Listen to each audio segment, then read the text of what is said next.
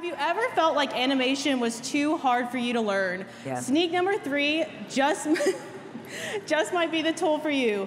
Please welcome Li Wei with Project in Motion.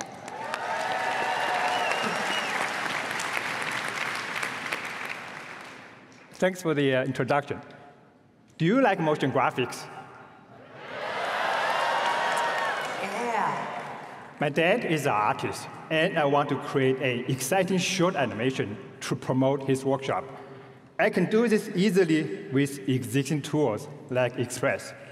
But what if I need more control for more complicated effects?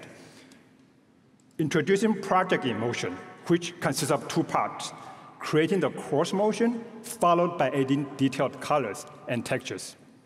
Let's see how this works. Let's start with this shape.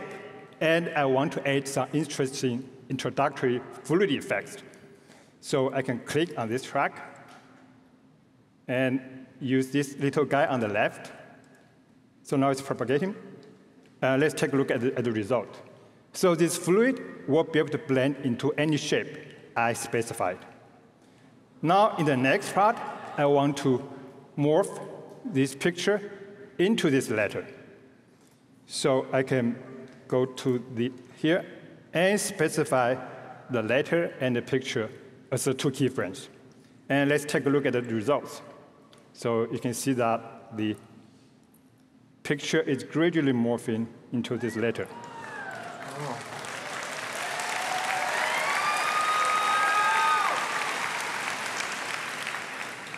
If you like, you can have more control. So here we have this path tool that will allow me to draw some simple passes. So for example, I want this hole to move like this.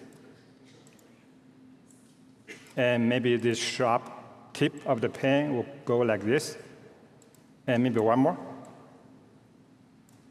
And let's apply the result. All right, so here will be the final morphing. That's fully under your control. Cool.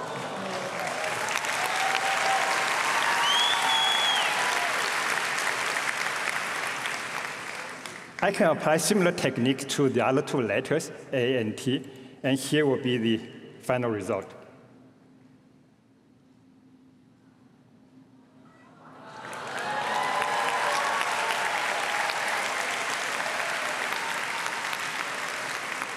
Now we have this overall motion. We can add some more details. So this is the video I just created using the first part of Project in Motion. Now I want to create more effects. For here, I can just describe what I want. So maybe let's start with watercolor. That's my father's favorite painting medium. And here is the result. So it will follow the timing and the structure of the video on the left, and also show some watercolor effects.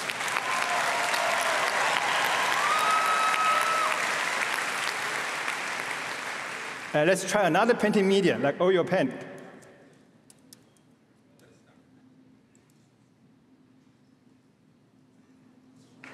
Wow.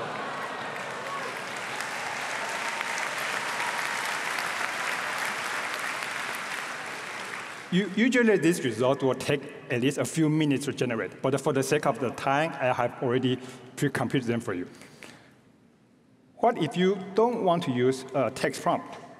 We can also use reference image to specify the style we want. So this is a painting that my father did a few years ago. It's a watercolor of a street entrance. So for this one, I don't even have to describe the prompt. I will just let the picture speak for itself. Right, so let's generate the result.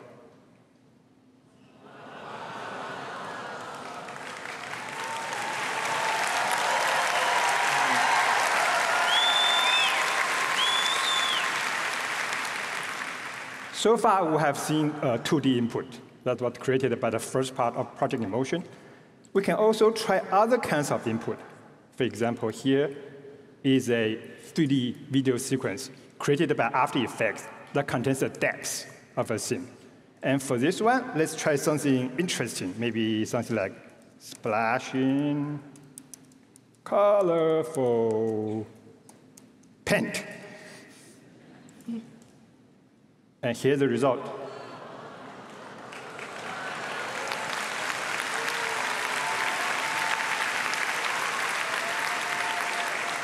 Let's give it up for Lee and Project in Motion.